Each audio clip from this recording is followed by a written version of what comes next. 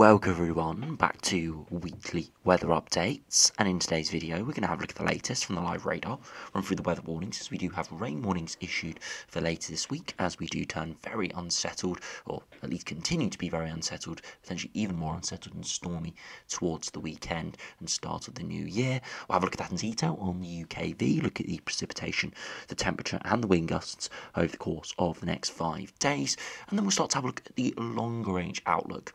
As we normally do, we'll have a look at the GFS, GEM, ECMWF and the ensembles as it does continue to look fairly unsettled, fairly mild, or at least average for this time of year over the course of the next week or so. But as we head into the first third or so of January, we are seeing signs, especially on the longer term climate drivers, that we could see a change coming, perhaps higher pressure and perhaps blocking conditions coming back in once again through the middle of January to the end of January. Now again, I know that is extended range stuff, but it's important to have a look at this as the models will be very conflicted in what's going to be happening. We'll have a look at the GFS today, which actually does go for a Scandinavian high in the longer term, something that the GEM and ECMWF doesn't touch on. And again, it's these conflicting climate drivers which we've got to decipher over the course of the next few weeks. So I'll have a look at what's going on with the NAO, the AO, and the MJO, three oscillations that can decide, or at least reflect what's going to be happening over the course of the next few weeks. If you are interested in seeing what's happening in the stratosphere, another major climate driver, we did concentrate and have a look at that yesterday, as there is the potential for stratospheric warming over the course of the next few weeks, which also could encourage more blocking and colder weather towards the second half of January as well. So at the moment, definitely stormy and definitely unsettled over the course of the next week or two, but all eyes are on that second half of January where things could turn back towards blocked, colder weather once again, and we'll explore that in today's video. So do remember, if you enjoy my videos, make sure you like and subscribe, and remember to follow me on Twitter as well, the link's in the description. Now if we do start on the live radar, you can see a pretty typical low pressure pattern. Southwesterly winds pushing in, mostly rain, but snow falling over the Scottish mountains, where we do have cold air trying to dig in, but generally it is pretty average to above average temperatures, with a lot of heavy blustery showers after the initial weather front spread through earlier this morning. Now these showers, again, not too heavy, but a lot of thick cloud, mistiness and murk out there, and these showers pushing through, giving briefly miserable conditions. And again, it's this typical southwesterly pattern with strong wind gusts in that as well. And those wind gusts will only increase throughout this week as even deeper lows move in, which also do bring heavier rain. And there is a yellow warning for Scotland for rain towards Friday. I do think there will be, or at least I did think there would be, yellow warnings issued for wind. We haven't seen those yet, but looking at the raw computer model data, it looks 50, 60 mile per hour looks quite likely, and I'd expect to see a yellow weather warning issued for that, at least for coastal areas. But we'll have to see if that is issued in the next 24 hours or so. But yeah, you can see widespread showers around, and if we do put on the temperatures, as of around 3 PM this afternoon, you can see cold across Scotland, again with cold air trying to dig in, which is lingering just to our north. You can see Iceland is freezing cold, and what we've got here is cold air feeding out of northeast Canada, Greenland and Iceland into mild air coming up from the southern Atlantic, fueling these big lows out in the North Atlantic. And Scotland is just on that periphery of colder air, and that's why we're seeing snow over the higher ground there. Elsewhere in the south it's about 10 degrees, not feeling particularly mild, but on the thermometer slightly above average. Now if you look at the weather warnings, you can see there is a rain warning issued from 3 AM on Friday until 6 PM on Friday for heavy rain over the course of southern and south-western parts of Scotland. Heavy rain bringing some flooding and travel disruption. Again, look at the further details. 15 to 30 millimetres will fall widely within a 12-hour period, perhaps 60 to 80 millimetres. High impact, low likelihood. Could also be a bit of snow on this northern edge. Again, mainly over the higher ground. There could be a snow warning issue for that, just because of the intensity. And even though, yes, the freezing level is really quite high at the moment, really only hitting the tops of the mountains, at least a few hundred metres up, it still could cause some disruptions to higher routes. I do expect, as I said, perhaps see a wind warning issued for this, and of course there could be further rain warnings elsewhere as well, just because we do have so much rain coming over the course of the next week or two. And even if an individual rainfall event is an extreme by itself, all the rainfall totals totting up over the course of a number of days, that could cause some even more issues. Now, if we go over to the UKV and have a look at the precipitation and the temperature over the course of the next 5 days or so. Now you can see we do have that heavier rain that pushed in earlier this morning and snow on its leading edge, and a lot of showers pushing in behind it with gusty conditions. Skies will clear briefly for a time, so less murk over the course of this evening, but of course it's dark, so it's not going to make much of a difference, and those showers just continue to pile in through tomorrow. Through Thursday, so tomorrow, it does actually look like it's going to be the driest day for a few days at least. Yes, showers still around in the north and the west especially, but areas further eastwards actually doesn't look too bad. There will be some sunshine around in the afternoon, and it might be actually decent to get out there. Temperatures won't be too cold, but they won't be particularly mild either, and with a strong westerly breeze, it will feel chilly.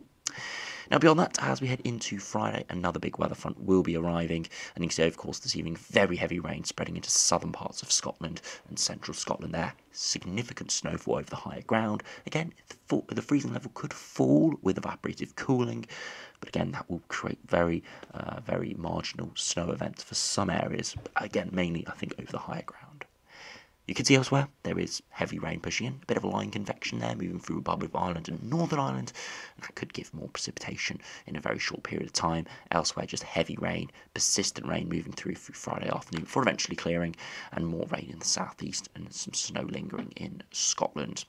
Through Saturday, another heavy batch of rain moving through overnight, and luckily by the time it gets to the afternoon of Saturday, a lot of that heavy rain has cleared in the north and the east, but more rain is spreading in for the south, and that will become more widespread. So Saturday could be another quite miserable day for some, and again, more rain spreading through on Sunday, a bit of line convection there, so probably a cold front spreading through for the 1st of January, and we start the new year in the southeast. It could be quite horrible with a lingering weather front, but elsewhere, for New Year's Day, it actually might not be too bad on Sunday before we eventually see more precipitation probably move through early next week.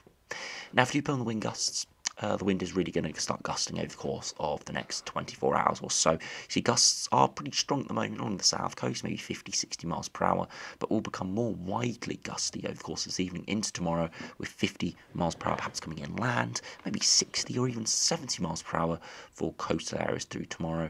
Maybe into parts of Scotland, some very strong winds through tomorrow afternoon. Could be blizzard conditions over the higher ground.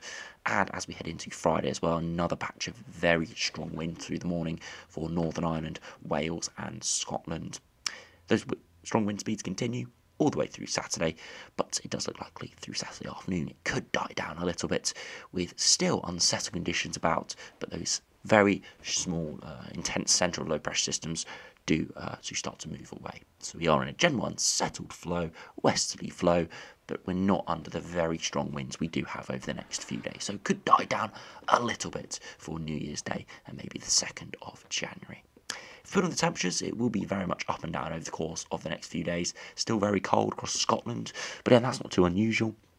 On the thermometer, it's going to be towards the freezing mark, but again, we are sort of getting into the peak winter now, so those sort of temperatures are normal, and snow falling over the higher ground is normal. Elsewhere, it will generally be average, but there will be days of milder than average and days of a couple of degrees below average.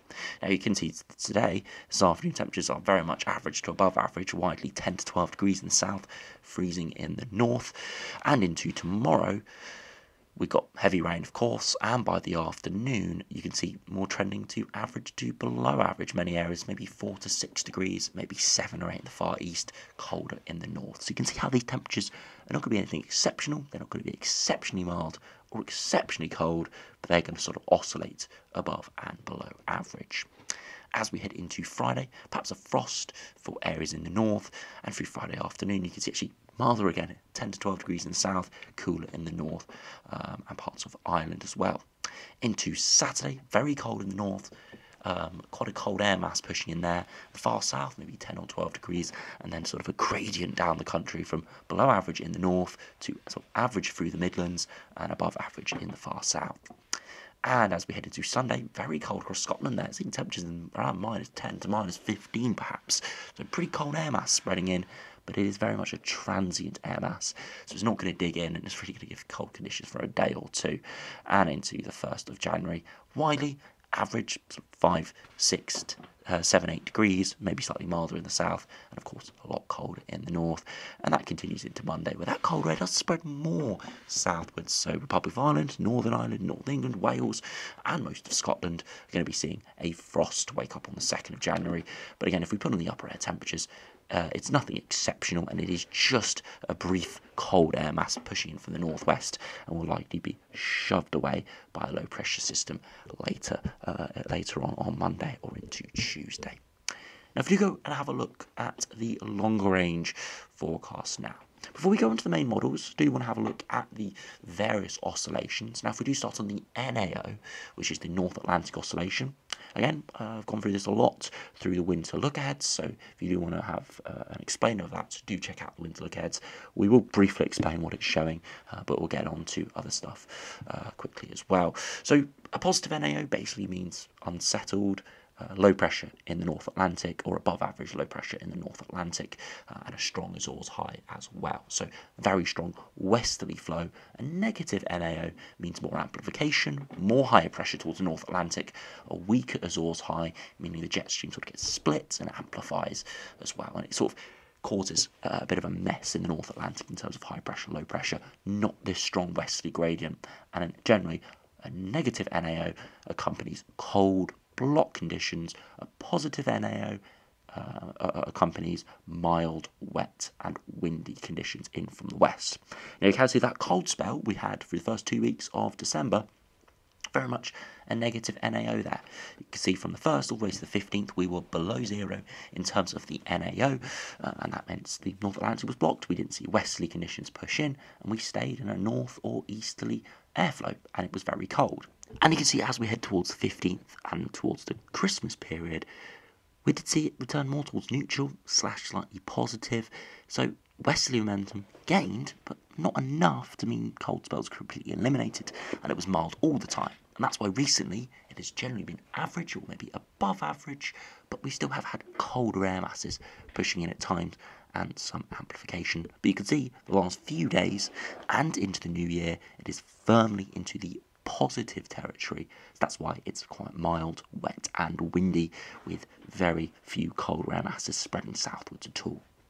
It does, though, as we head through the first couple of weeks of January, look likely to trend more towards average, towards zero, and more perhaps towards negative territory as well.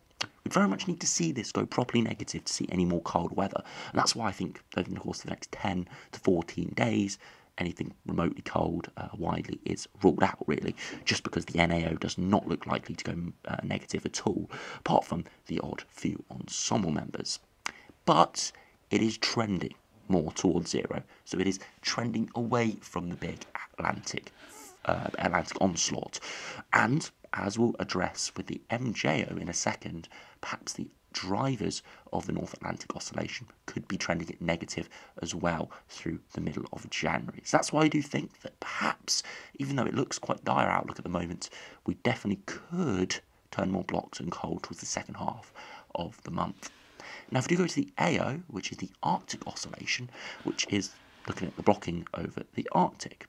Now, when we do have a big positive AO, we do have very strong low pressure, very little blocking and higher pressure over the Arctic, and that again encourages a strong westerly flow, strong gradient from low pressure over Iceland and Greenland, and high pressure towards the Azores, and again a big westerly flow. But the Arctic Oscillation generally does talk about the whole of the Arctic. So sometimes you can see a very negative AO, which would suggest a lot of blocking over the Arctic, and you can actually see nothing cold in the UK because the NAO is positive. So in our sector of the Northern Hemisphere, it's not quite primed for colder weather, but other areas it is. So you can see throughout pretty much middle to end of November, all the way till now really, we've been in a very negative AO territory. And that's why pretty much for the last month to 6 weeks, we have had a lot of cold weather outputs from the various models, and of course we saw that colder spell through the first 2 weeks of December, and that's why during that spell we thought it could continue all the way through to Christmas, because the AO was suggesting that blocking remaining.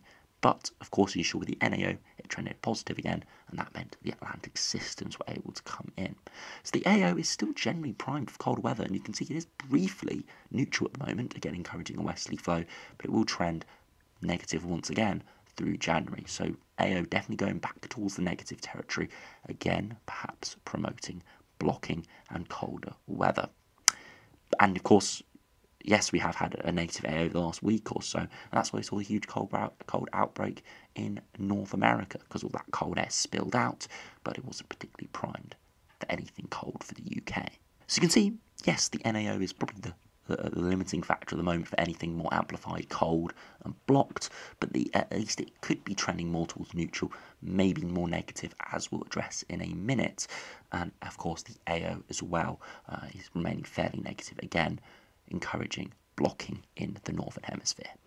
Now, if we do go over to the MJO, which is something we haven't really looked at before, and it's something not too many people understand, because it's sort of something that actually feeds into the NAO. It's a precursor of the NAO.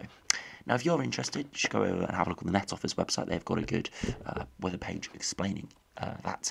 And the MJO is the Madden-Julian oscillation.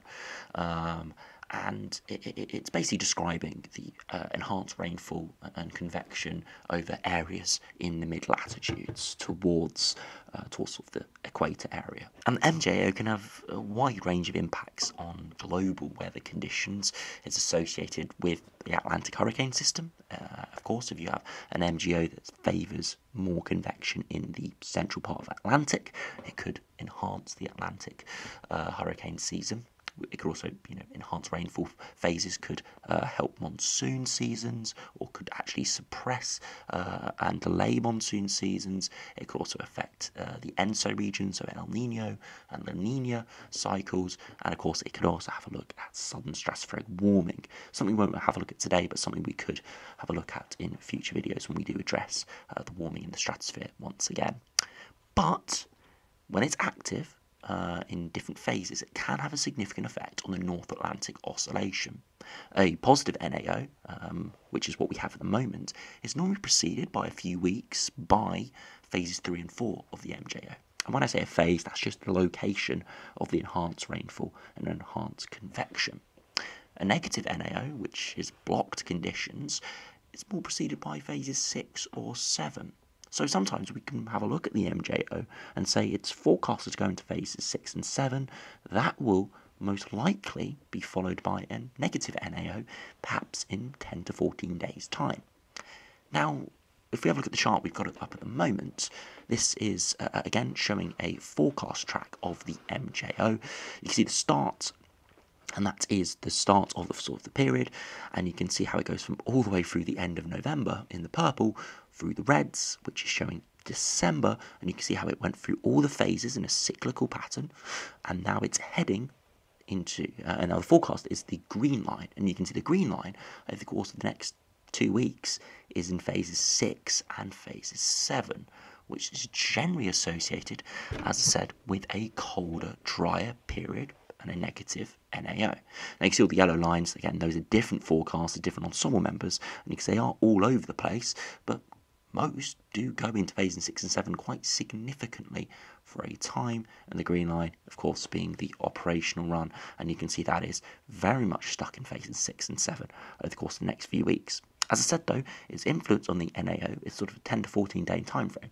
So you can see it's probably into phases 6 and 7, perhaps in the next few days, next week or so, and then that's why we do think perhaps the middle to second half of January, the NAO could trend negative again.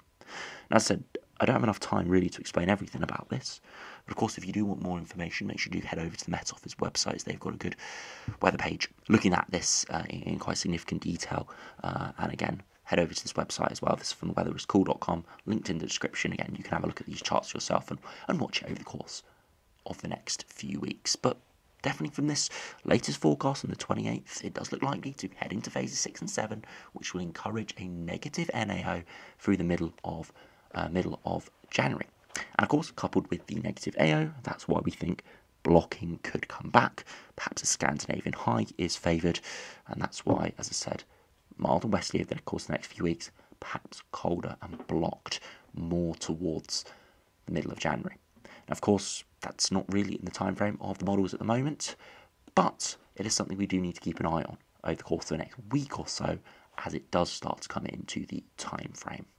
So if you start, by now look at the long range charts, I'm looking at the GFS, GEM, ECMWF and the ensembles, you can see a westerly flow at the moment with strong low pressure systems to our north.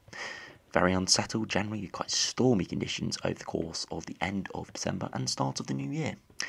As we head into January, though, you can actually see the blocking starting to appear towards Scandinavia and perhaps up towards Svalbard and Siberia from the latest GFS. And again, this is a sign that that blocking could return, and this is definitely a signal for a negative AO, not a negative NAO, though, because you can see a very strong contrast here in the North Atlantic. So this is definitely following on from those from that forecast for a negative AO to come back into force, or quite a strong negative AO. And this will try and force cold air through Eastern Europe towards the UK, but the NAO here is definitely favouring a westerly flow.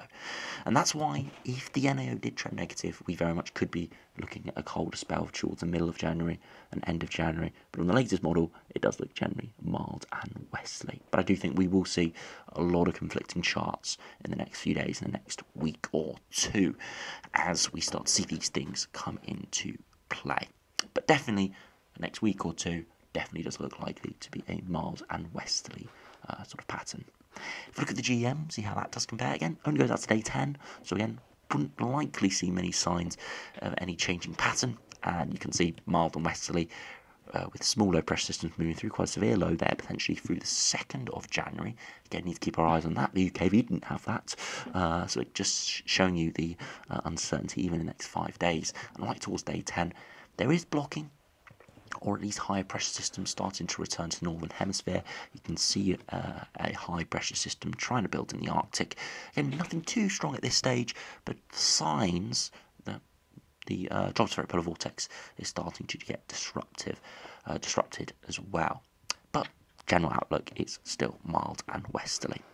If we do have a look at the UKV, the ECMWF, and have a look what that's showing, again, a westerly flow at the moment. January very unsettled, as I said, and as we head towards day 10, quite a mild westerly pattern. A little bit more amplification there in the jets, driving more of a southwesterly here, but signs perhaps of a bit more of a change than just a flat westerly we do have. And again, if we have a look at the northern hemisphere view, you can see there is more higher pressure building in and more amplification in this black line, which is the general jet stream around the northern hemisphere. So again, perhaps signs of a change as we head into January, but by all means, we're not going to be seeing anything remotely blocked and cold for at least 10 to 14 days, perhaps even longer into the middle of January. So if you do enjoy milder conditions, if you do enjoy the wet and windy, which I don't think many people do, but it may be more favoured than the cold and snowier weather, then that couple of weeks is the weather for you. If you're looking forward to some colder, snowier weather, perhaps middle of January towards the end of January. Now, if you do look at the ensembles, you can see generally from the GFS ensembles here for London, up and down, generally below and slightly below and mostly above average over the course of the next week or two. And again, it won't feel all too mild at times. There will be some mild spells that do feel mild, but most of the time, even if it is 10 degrees on the thermometer, it will feel pretty chilly. You can see the operational GFS there very much up and down, just showing how much it's going to be just completely up and down in terms of the air masses. But there are a few ensemble members in the longer term that do build that higher pressure system a bit more vigorously, that do pull in easterly winds. But again, I don't think there's much weight in that. I think that's just signs of some ensemble members catching on to this MJO phase 6 and 7, turning the negative NAO and the AO as well, getting those trends a little bit earlier than the majority of ensemble members have it. So that's some of the first signs coming in around the 10th to the 15th of January, maybe, of colder weather appearing. But again, nothing particularly substantial at this stage. It does look turning perhaps slightly drier, though. A bit more amplification in the jet stream in the longer term with the AO trending negative. Even though it won't change our weather patterns too much, it could just mean some areas in the south and the east do escape the heaviest rainfall, and that's why seeing a slight drying trend in the longer term. And if we look at the ECMWF ensemble members, again, generally above average, slight drying trend in the longer term, but nothing substantial. A majority of runs are pretty mild, a few colder runs, but again, that's the same as the GFS ensembles. So for sort of the short to mid time frame, it does look generally mild, unsettled, and westerly. Signs though, as we head into January, not only is there a warming in the stratosphere looking likely, but with the North Atlantic oscillation could be turning negative. AO definitely looks like it's turning negative, but the NAO could be turning negative as well, with the MJO going into phase 6 and 7, and that is something we do need to keep a close eye on over the course of the next week or so as it does develop. And I do think, even if it doesn't come off, if we don't see a cold spell into the middle and end of January, I do think we'll be starting to see very interesting charts in the next week or so as operation runs and also members start to jump onto what could be happening in the North Atlantic. And yeah, it might not come off, but I do think we will start to see cold and snowy charts appearing once again in perhaps the next week or so. So we'll have to see what happens. There definitely is chances, again, for something cold and snowy. And I know a lot of people watching this probably would like some more cold and snowy, because yes, the cold spell we had in December was widely very cold, did have some heavy snow in places, but it wasn't particularly widespread in terms of that snow. Well, places saw snow, they saw significant snow, but many areas didn't see a lot at all. So I know some people still will want some snow coming, and there is the potential there through the second half of January, and we'll have to see exactly what happens. But as ever, so many different drivers all coming up against each other, and we'll just have to see if things do fall into place and how they do fall over the course of the next few weeks. So anyway, thanks for watching, hope you enjoyed, subscribe if you're new, stay safe out there in the quite unsettled and stormy conditions over the course of the next week or so, and I'll see you again for another video soon.